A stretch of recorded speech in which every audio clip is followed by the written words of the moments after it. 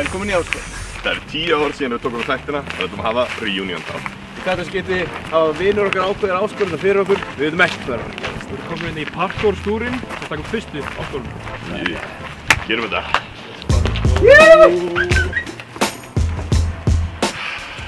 Nú byrjum við þetta. Sjáum mann. Velkomin fyrsta stigi, þetta er áskorun. Það sem við ætlum að gera er að taka einn og einn af einhver og setjast í þennan stól, gefa ykkur lauflétt, selspilni tegir og þetta ætla að vera með munn upp í munnunum og við megið ekki gefa það einu frá fjögur. Ok, ég er til í þetta. Það var mjög skemmtilegt. Það hljómar bara frekar þægilega. Hver er þér á fyrstu? Ég ætla að vera fyrstu. Það er bara frekar þess og það er þetta. Bara that's it, maður ekki bakki punginn eða... Þetta er fyrsta stíg. Það er fleiri stíg. Við reyndum munnhörpunni uppi fyrir mig. Þetta er handleggið. Mikki verður tilbúinn.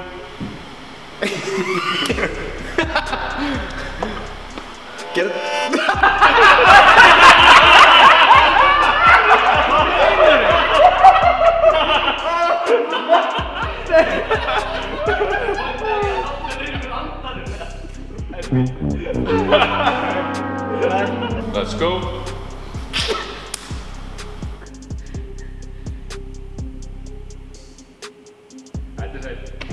Tommi líka bara getur haldið þessi andan enda. Þetta er ekki slæmt, þetta er samt alveg pínu á það.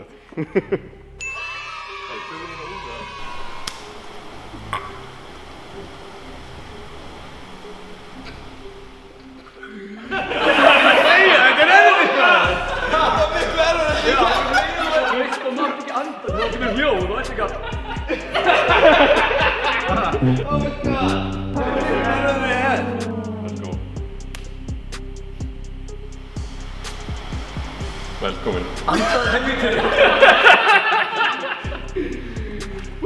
Það er ekki að halda í andrúið. Nei, Torri fannst það. Mér fannst það. Velkomin á stig 2. Strákar, farið úr buxunum. Nei. Ok, ekki aftur. Ég er jakkafötum. Þið sitjið fótinn, hérna upp á stöngina og þið að fá tegina á innanverðslæri. Spicy. Það er betur en ég hefði voru að fara með þetta, sko. Já, það er... Þetta aftur á hverju getur 2000 tegir, eða? Er þetta allt bara að fara með sponsor?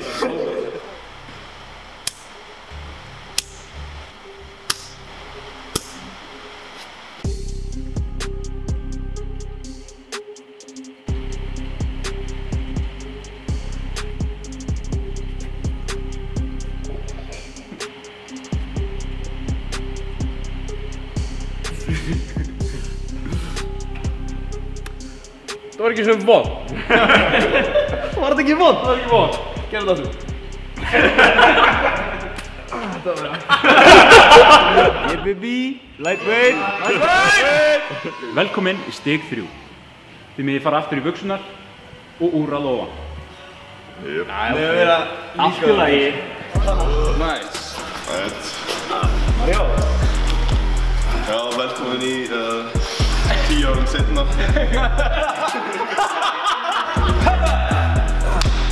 Jæja, strákar. Hver byrja? Stoppi, Samurður. Hvert fyrir þetta? Hver heldur? Það er ekki Samurður. Já, góð. Munn upp í munn. Gangið við. Þetta er Mel Gibson í Braveheart. Tilbúinn. Það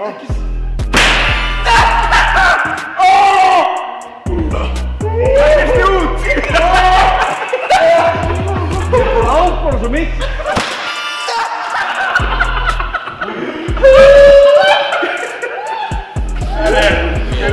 Ok. Klár.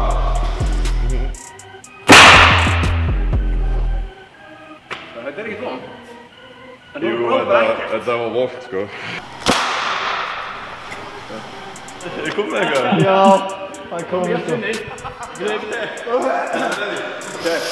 Rúla. Rúla þessi. Klart.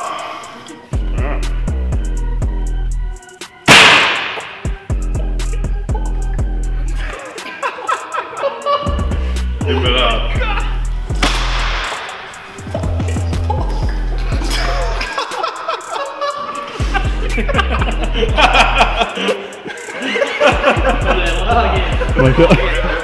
Koma! Una brosa!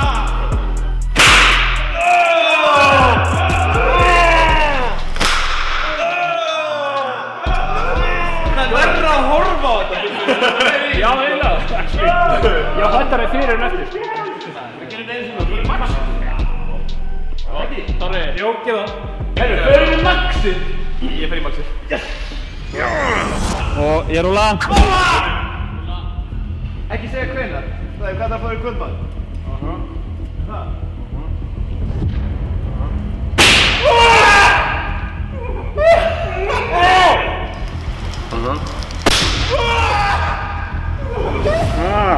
Oh my god.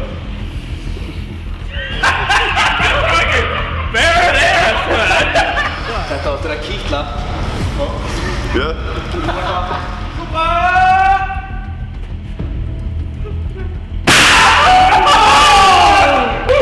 Það er góð ljós! Þetta er svo fucking hot! Kom ekki nú! Ég er ekki alveg búin að anda út. Damn, okkur við sem okkur ljós. Oh my god! Oh my god! Okkur er ég svo spenntur að gera þetta. Ég get það, sko.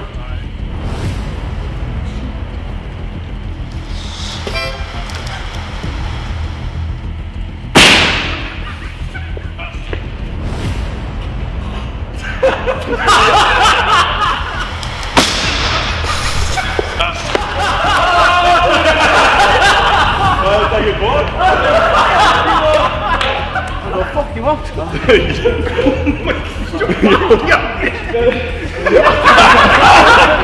Vestu að reyndi ekki hvernig það kemur.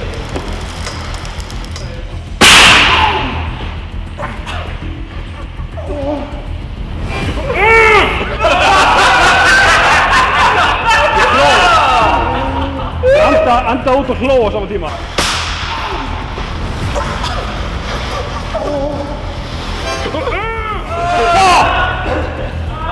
Ég meina... Það var fucking vond. Það var ekki pain.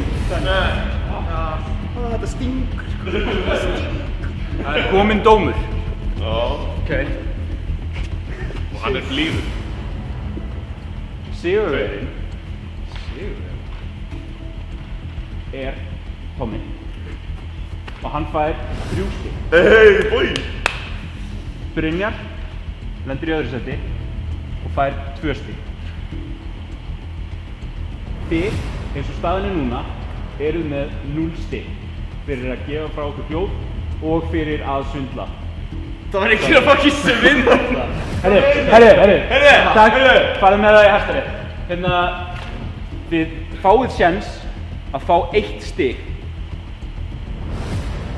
ef þið gerir þetta aftur á magan. Hvernig svindla?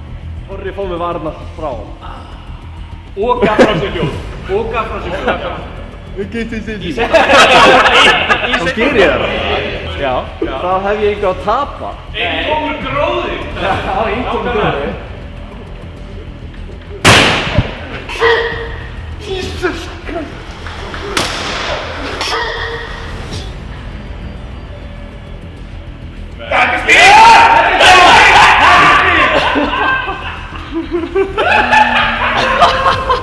Þetta er munur að vera, þú veist, einhver kýli eða svona og þú veist ekki af því eða þú veist að einhver er að fara að kýla þig. Það er miklu stað.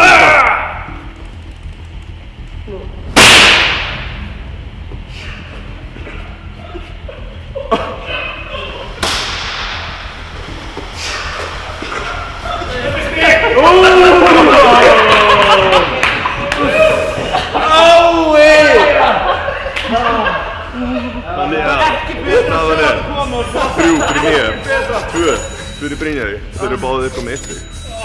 Má sjá, heitt svo.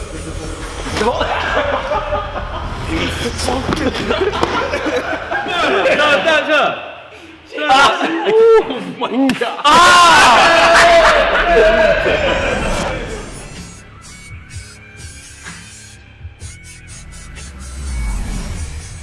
Mansplain. Jæja, strákar. Velkomnir í áskorun, seinna áskorunina. En það sem þið þurfa að gera er að setja okkur heyrnartól, eyrnatappa, sitja fyrir augun og við erum að fara að leiða ykkur það þegar þið eigið að fara. Það sem þið megið gera, eina sem þið að gera er að hlýða og tala ensku. Yes sir. Tala ensku. Já. Herru, upp með þetta aftur.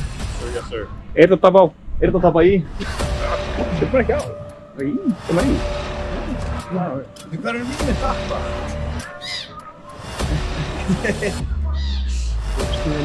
Þrá hringið það næra. Ég veit það. Sá ekki þetta og heyri ekki þetta og ekki neitt. Þetta í hendur honum.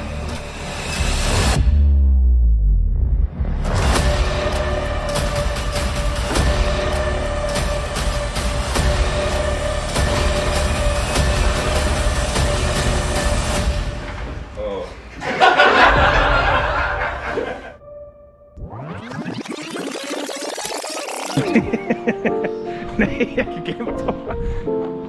Svona.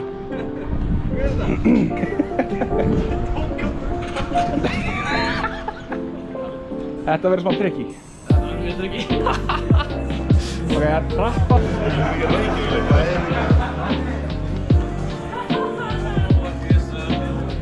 Þetta er svo ríkarlega skemmt. Tröppur. Þetta er bara þeir frá að klessa svo mikið að hlutum, sko. Does everybody know what an open mic is? Everybody can sign up and you get 5 minutes. And usually you do poorly and you go home and cry and never show up again. And tonight we have 4 brave people. I don't know if they're brave. They have no idea what they're gonna do. So I don't know. Maybe they're just really dumb. We got 4 people in the back. The people with the headphones and the blindfold. Now we'll bring one of them up. And they need to do stand-up comedy for the first time. I mean, my heart is beating just for these guys. And they're just chilling in the back like, what's that smell?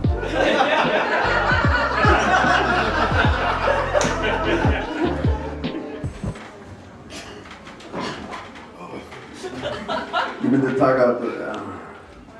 fuck. How's your day been so far? Amazing. Amazing? Yeah. Have you ever been deaf and blind at a comedy show?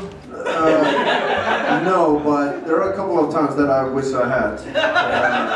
You have to do stand-up comedy for 3 minutes. It's gotta be in English.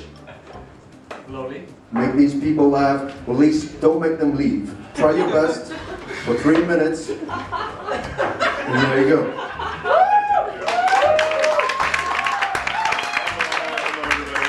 Yeah, I just literally woke up.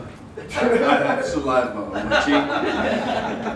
I kind of figured this was gonna be, if you're going down somewhere creepy, and yeah, that's gonna be something funny. I mean, I kind of realized that like an hour ago, but just hearing. Okay, so jokes, right? Yeah, jokes. I wasn't expecting this, to be honest. This is the moment when I realized, like, I'm so fucking stupid. It's like, yeah, good thing I'm a school teacher, and this is what I'm doing with my life. Yeah. Are you all Icelandic here? No. Who's not Icelandic? Okay, so my name is Brynjar Þorvarðarson.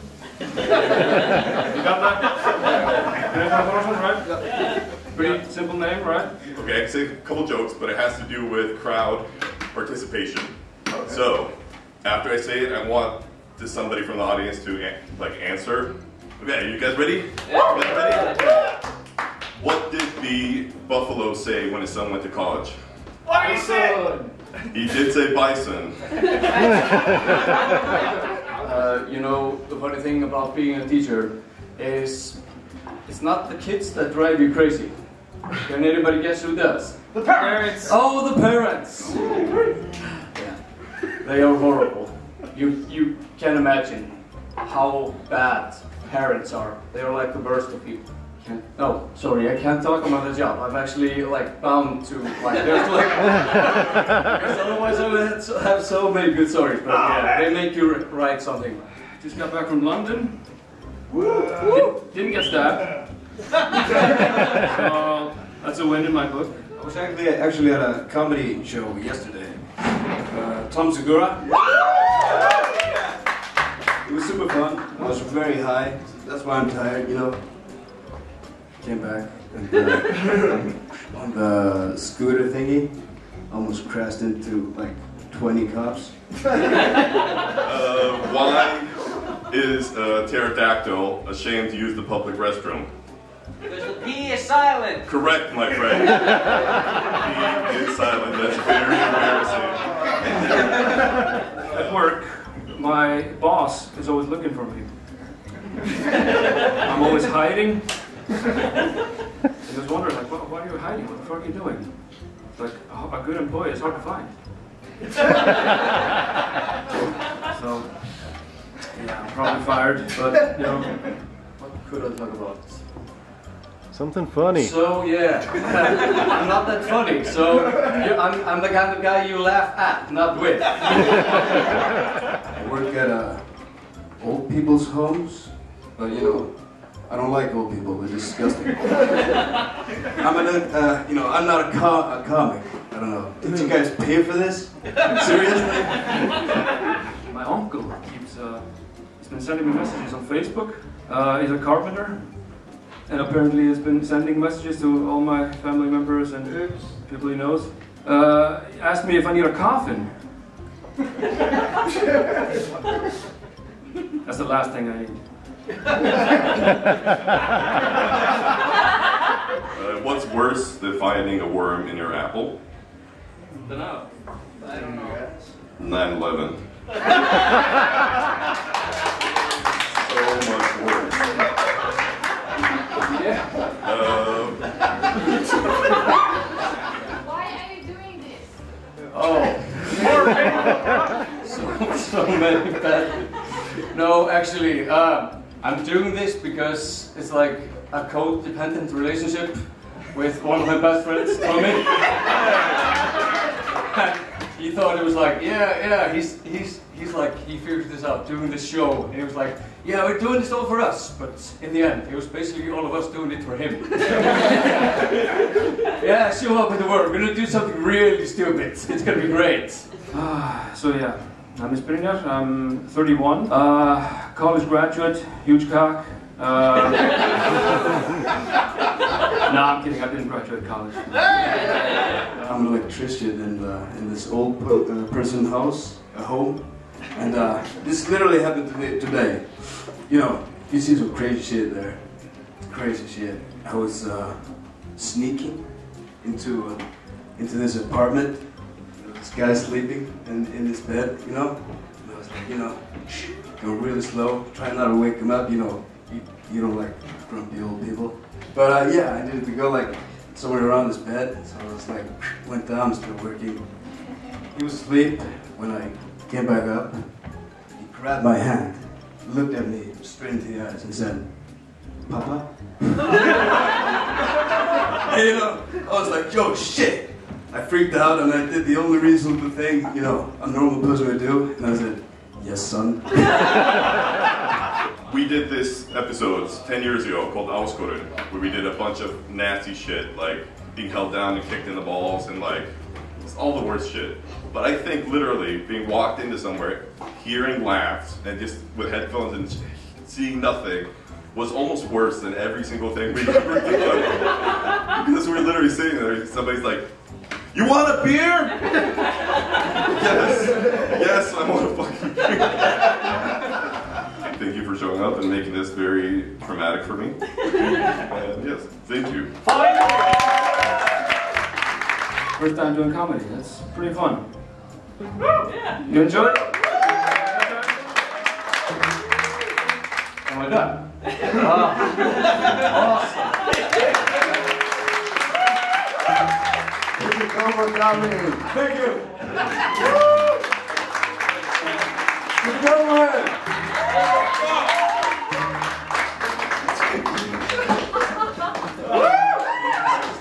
Alrighty then. Oh my god. Ok, strákar. Þið stóðu allir sjúklega vel og þið byggust við að einhver myndi bomba. Það gerðist eiginlega ekki. Þið stóðu allir sjúklega vel, þannig að allir fá 3 stig nema 1 sem fær 4. Það stakk örlítið upp en það geti allir sjúklega fótt ræður. Brynjar. Það er Brynjar. Það er Brynjar. Það er Brynjar.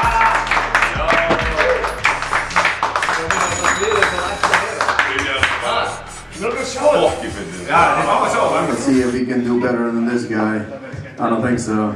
I mean, his cock is so big that he fucking hurt his arm by masturbating, I guess. I mean, that's power right there.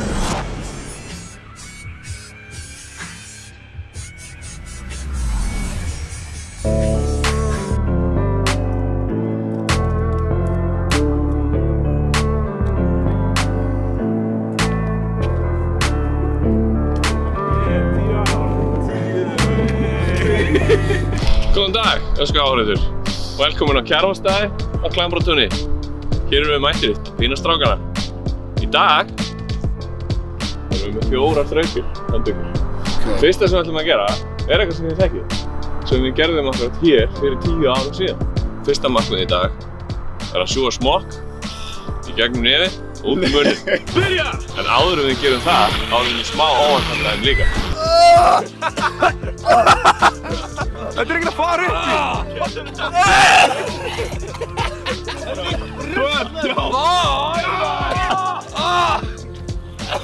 Áður en strákarnir fara að borða smokk, þá erum við með svolítið handæðin sem þeir þurfa að stinga sig upp í sig fyrst.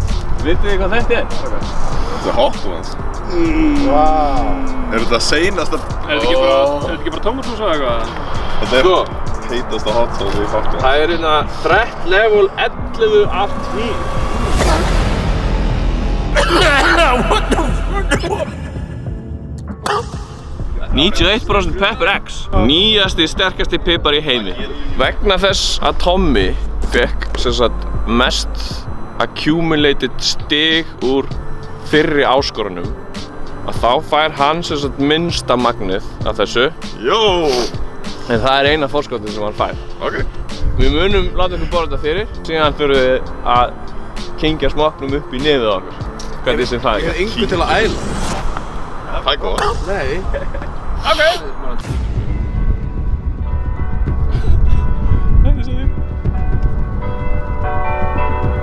Herri, ég segi bara svona, það þarf ekki að vera meira henni. Feed me, daddy. Skál, setja. Það er ekki alveg skala. Nú hittar sko í kólunum. Gjörðu svo vel, strákar. Tilbúinir? Ok, skál. Skál. Brynjar, byrja. Hvernig?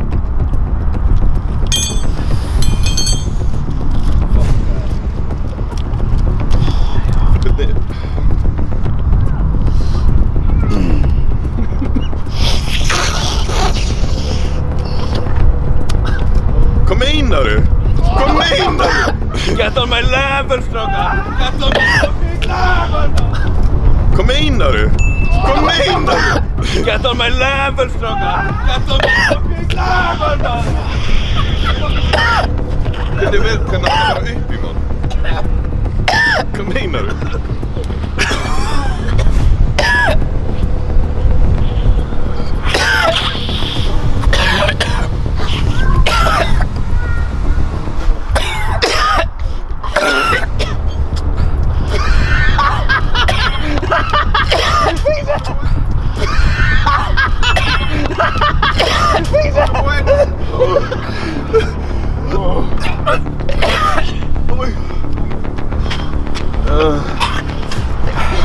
Það kemst ekki inn í nösunum.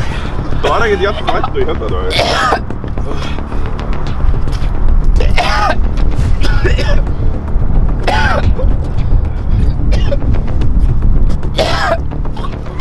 Komum svo dagi. Næstu í góðin.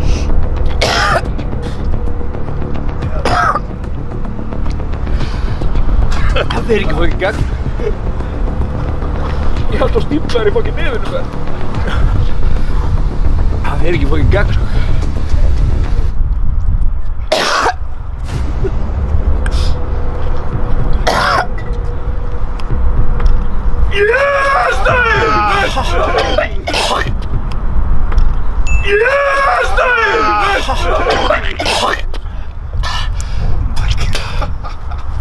með hann í fucking höndunnar, anskot. Ég var að ná hann rann alltaf. Það var svo spicy sko. Það var spicy. Ég hef líka bara... Það fór... Ég hef með fucking sósun upp í nefur á mér núna sko. Það Dabbi náðu þessu, þá var ég svona með hann í puttunum og fucking... Ég er búin að nefnbrotna tvisvar, það er ekki svo að sé hvað fucking plossin í nefur. Núna finn ég aftur fyrir hittar hann, ég var bara ekkert að pæla því aðan sko. Það er ógeðslegt. Öllum finnst þetta ógeðslegt, svo notum við skakt nefið ekki.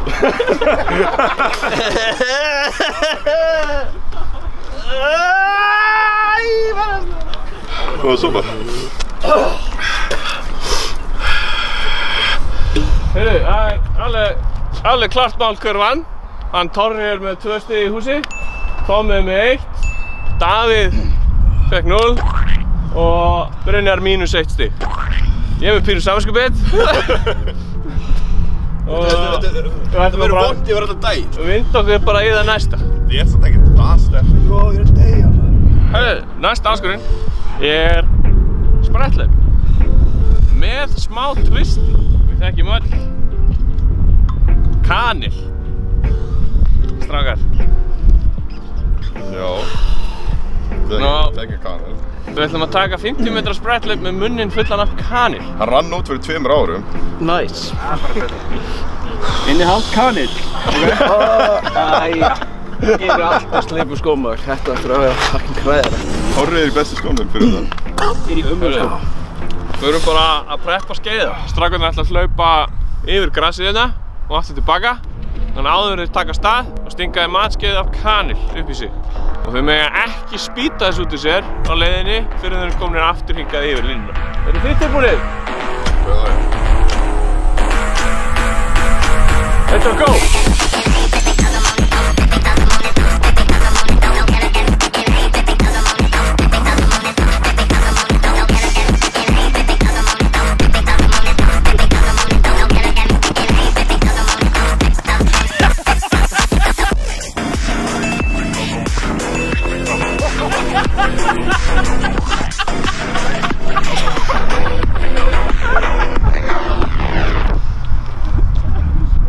Boka.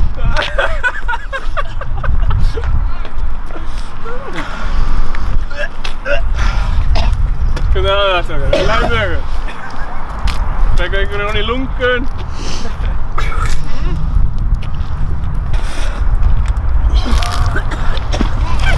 Új!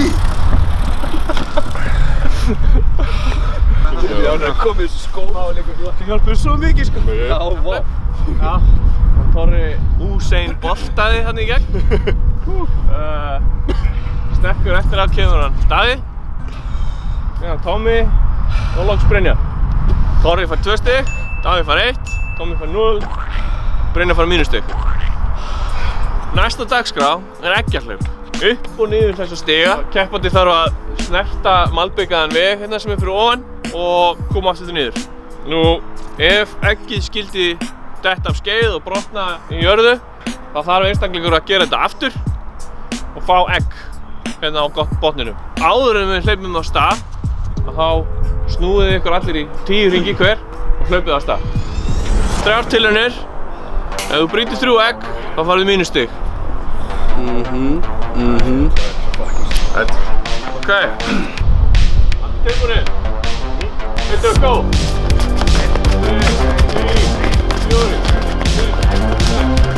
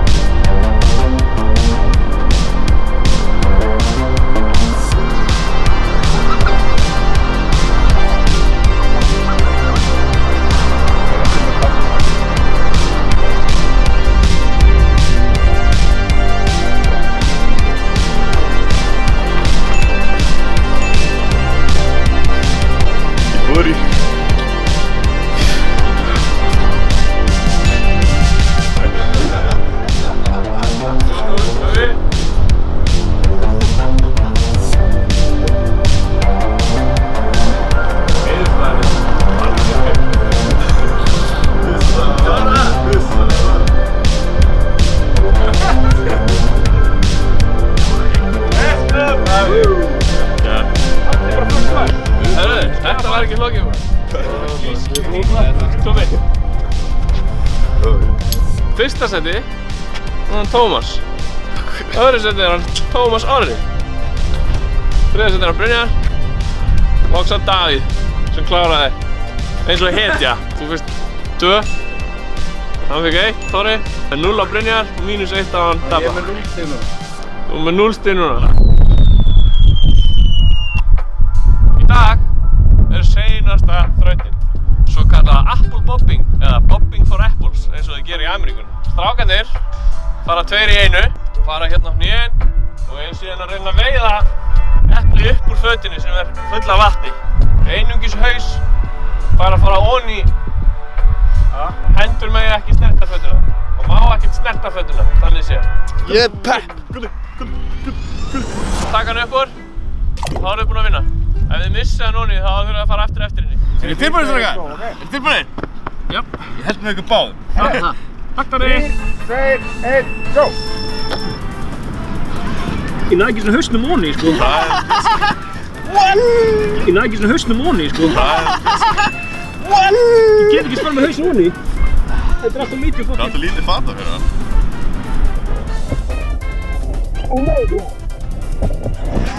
Það virkar ekki, sko. Hann getur bara fengið að byrja upp á nýtt og hann verður að gera það bara í fötunum minni. Er það ekki bara sanngjarnt það? 3, 2, 1, go! Kom á það!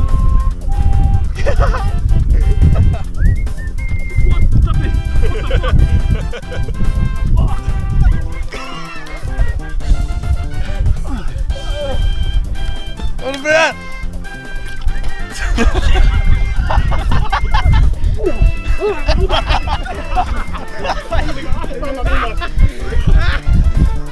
Hvernig fór það aðeins?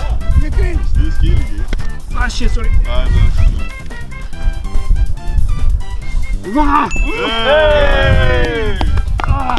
Gert! Vel að vera með lítið gert. Já, það. Flott maður. Ég var ekki með takna. Ég átt að... Það er fucking ógeðslega brútt maður. Sjáðu þig! 3, 2, 1, go!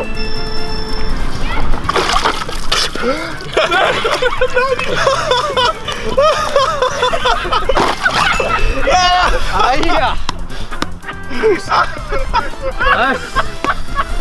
Herru, þetta er ekki séns! Vel gert! Já, hérna, vel gert! Við erum á með að klára þetta. Já, náðu Ég fekk illt í hálsinn. Já, ég var fokkin drepast. Þegar þú varst komin hann alveg á kollu svona. Nei, heyrðu, ætlaðu að strekkja sjálf. Þú veist að ekki beit fokkin bita bara af eplunum. Eftir það. Já. 3, 2, 1, go! Hvernig fokkar þú? Hvernig voru að gera þetta?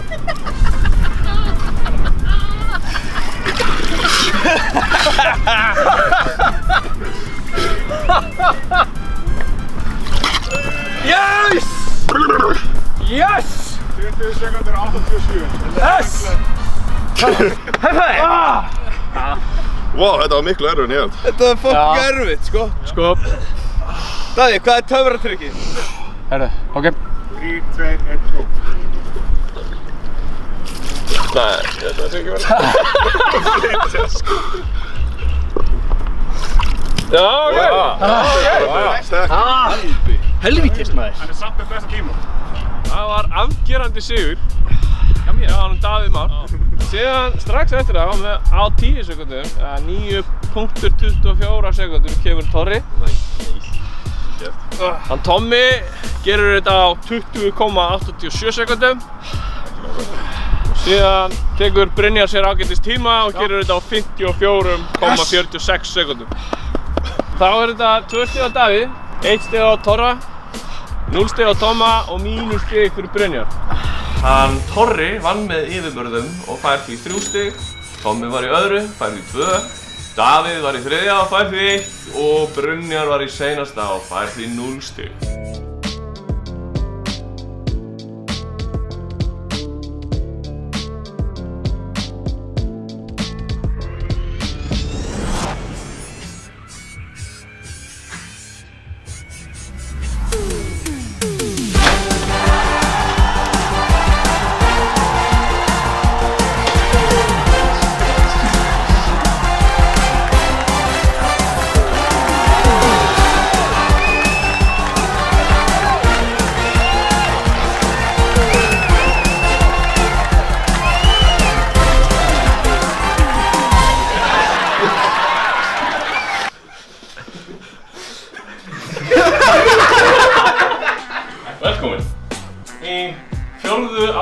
í þessum afmælisþætti áskorunar. Nú, við höfum farið í gegnum þrautseigju, styrk og úthald, en við höfum ekki ákveðið hver besti vinurinn. Og í dag ætlum við að komast að því. Nú, við gáum einhver spurningalista hérna fyrir einhverju síðan og við svöruðum hana til. Hver og einn eitthvað svaraði hann, Davíð, Tommi, Torri eða Brynjar. Ég mun spyrja einhver sömu spurningar og sá sem kom oftast fyrir í svari, hann rauninni rétta svarið við spurningunni. Þannig að núna þið að svara mér með þessum hringum vinsanlega sýnið áhorfendum. Hvað er búin að búa fyrir ykkur? Þegar þið hafa lyft upp hringunum og ákveðið hvernig það ætla að kjósa, að þá læti stigagjafamann vita hvað er rétt svar. Og síðan tökum við þetta allt saman í lokin og krýnum sigurvegara þessara áskorun. Fyrsta spurningin. Hver er líklegastur til þess að stoppa slagsmál?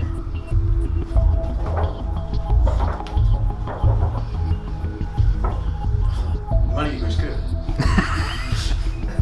Ég var nú búin að vera sammála þessu. Þetta er rétt. Það er Davíð. Nú. Já, flestum. Davíð fyrir gæði sem startast það. Það þá eitthvað að stoppa þau líka. Nú, önnur spurningin. Hver mun lifa lengst?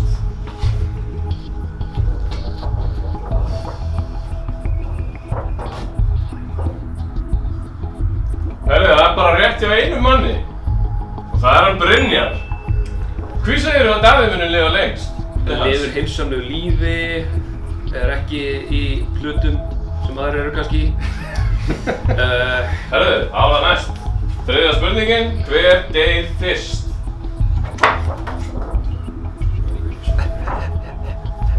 Nei, byrju.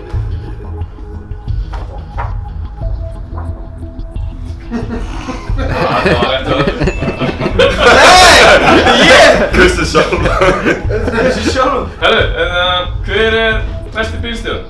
Besti? Herri, hópurinn hefur ákveðið, innróma ákvörðun. Það er hann Davíð, það er rétt hjá öllum. Tekið á mig. Hver er mesti ökunýðingurinn? Haga sér verst í umferðinni. Það er rétt hjá okkur öllum. Hver er mesti mömmustrákur? Sko, þessu er þetta erfur. Þessi var erfur.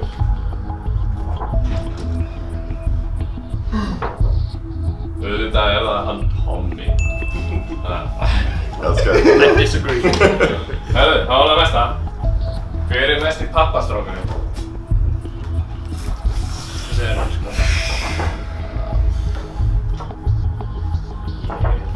Ég held að skrifa það annars, sko.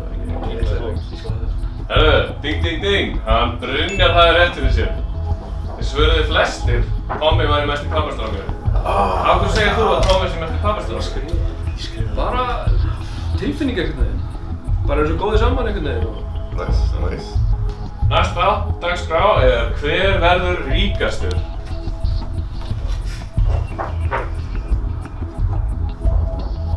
Já, við vitum að hann Torri er með svokallað Sigma grind mindset. Hver er graðastur? Það er einhver öllum. Hver hefur snerti oftast? Það er mjög augljóst.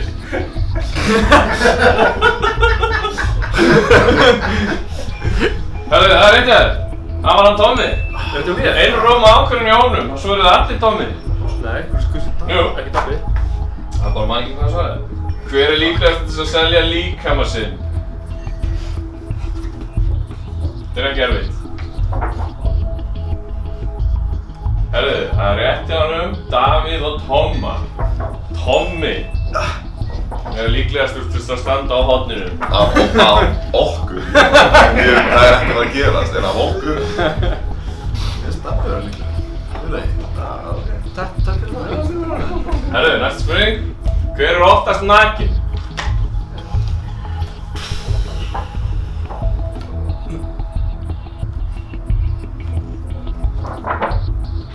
Herðu, það var 50-50 á þessu. Þannig að Dabbi og Brynjar er rétt svar.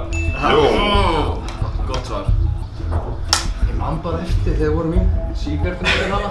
Manstu eftir því? Já. Ég með stál langtíma minni. Það bara skammtíma minni sem bara að fara í fólk. Langtíma minni á nöktu mönnum. Ég er að segja, sko. Hver hefur sængað flesta? Ykkur. Rétt ákveð. Hver á mest inn á bankabók?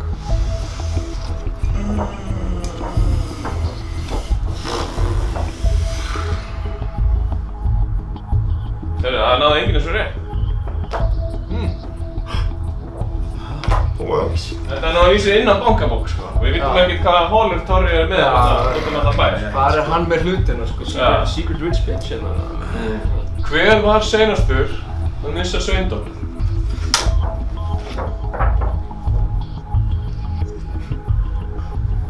Ég ætla að vera hreinskilinn, sko, því ég man þetta. Ég minni, sko. Ég man hann líka rauð þetta var. Já, það var margt þetta? Já. Já, þetta er rétt í þetta? Já. Það varst þú sjálfur? Já. Hver hefur brotið flest bein? Manstu þetta, Davíð? Manstu eftir nögtuköllunum? Manstu eftir sveindómanum? Manstu eftir beinunum?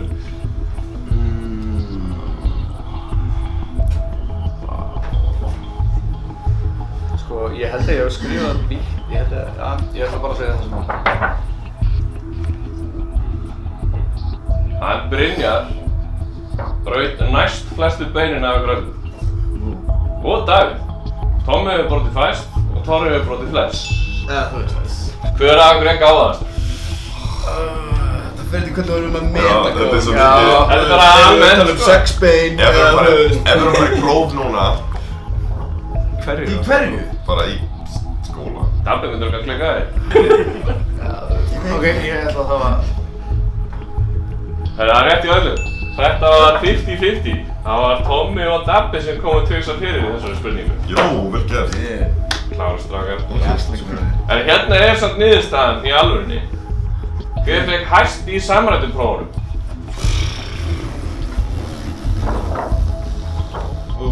Baby.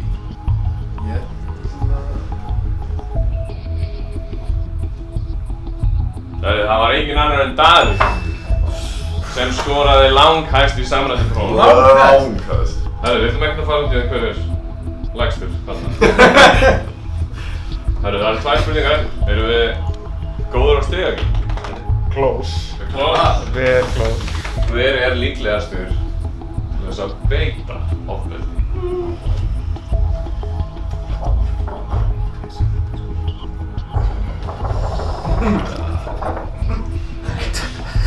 Davíð, þú ert sem sagt líklegastur til þess að byrja að beita ofbeldi. Ok. Ekki í vinnunni samt, ekki í vinnunni. Það er klárt mál. Vinnum með börnum. Ég var sem dyrir verið 8 ár, skilur. Ég hýtti að hann þurfti að beita einhver ofbeldi. En hér er senast spurningin. Hver hefur klesst oftast á?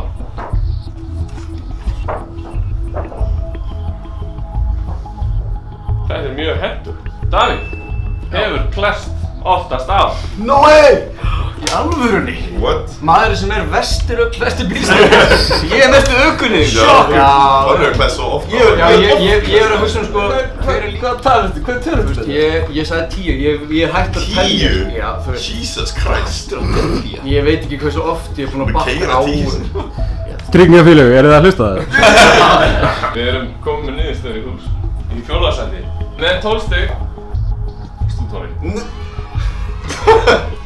Á hverju? Þú svaraði best. En ég var oftast á spjöldum. 3. sæti. Og það er hann Brynski okkar. Með 13 stig.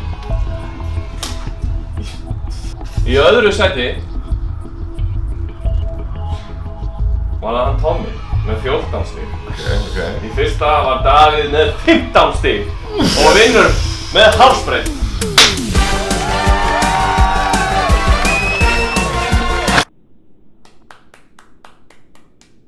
Loks hefur þessu lokið. Við höfum þreytt allskyns áskoranir og við höfum komist að niðurstöðu. Nú, í 3. og 4. sæti með 7 stig var Brynjar og Torri. og deila því lúsarsætinu. Nú, í öðru sæti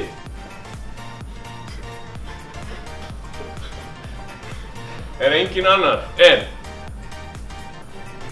Davíð með 8 stig. Og því krýnum við sigurvegara og það eini maðurinn sem lítur ekki út eins og hálfgjörn trúður akkurat núna. Tommi Þór. Sigurvegari ÁSKORUN. Til hamingju! Ég klappa fyrir sjálfur, sko, við erum að klappa fyrir þér. Það er þetta búið. Þú fyrir að heim.